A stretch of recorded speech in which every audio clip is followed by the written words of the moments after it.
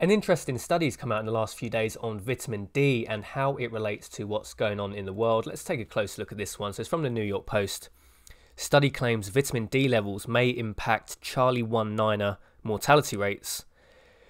Researchers have discovered a strong correlation between vitamin D deficiency and mortality rates from the novel virus, a new study reveals. A research team led by Northwestern University analysed data from hospitals and clinics across China, France, Germany, Italy, Iran, South Korea, Spain, Switzerland, the United Kingdom, and the United States. Patients from countries with high Charlie 19er mortality rates, such as Italy, Spain, and the United Kingdom, had lower levels of vitamin D compared to patients in countries that were not as severely affected, according to the study. The researchers also found a strong correlation between vitamin D levels and cytokine storm, which is a hyper-inflammatory condition caused by an overactive immune system.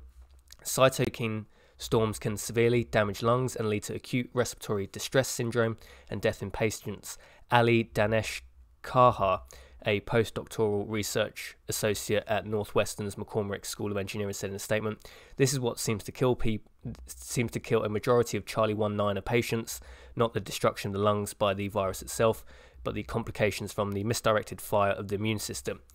However, scientists also cautioned against hoarding vitamin D supplements. So this is a really interesting one, and why I think it's also interesting because it could explain some of the reasons why we are seeing in Northern Europe, the UK especially, there being a disproportionately high death rate amongst Asians, people with dark skin, black, Afro-Caribbeans, black people, whatever you want to call them. This would make a lot of sense.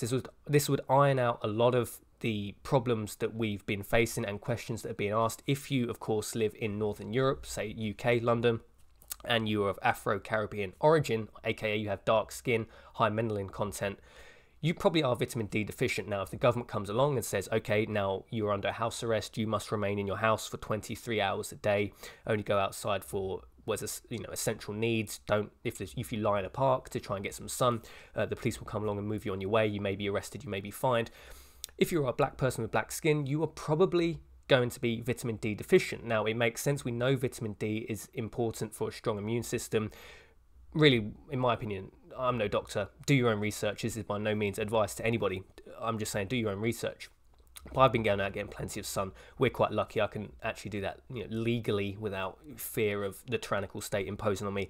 We've got a pony which I go down and feed and spend a bit of time with every day. So I'm generally down with the pony for at least half an hour each day.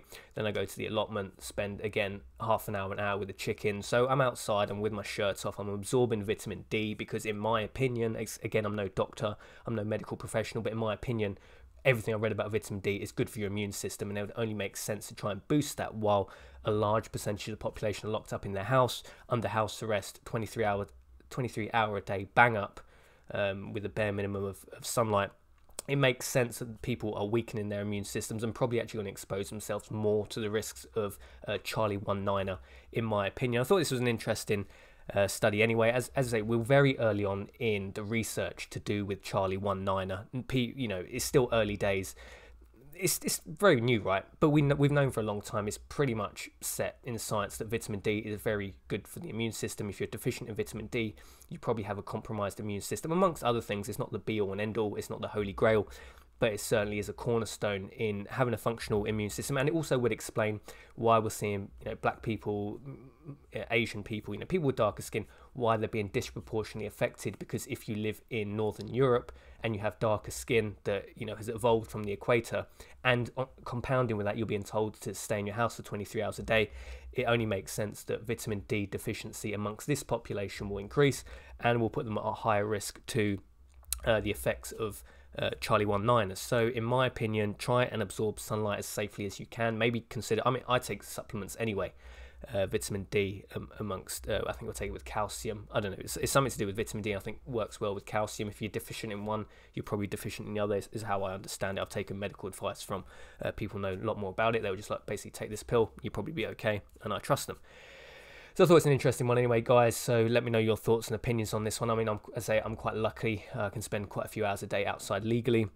without fear of some sort of RoboCop coming out and just ending me. But you know, I feel sorry for people in, you know, flats in like inner urban environments that are just terrified to go outside of their house because of the tyrannical state we currently live in. They probably are doing themselves a disservice by compromising their immune system through lack of sunlight, through vitamin D deficiency. But again, I'm no doctor. Do your own research. That's the critical thing to take away, I think, at this point. Thanks for watching this video, guys. Love to know your thoughts and opinions on this one. What are you doing to get vitamin D, or do you think the government advice is correct? Do you think staying in your house for 23 hours a day is the correct thing to do?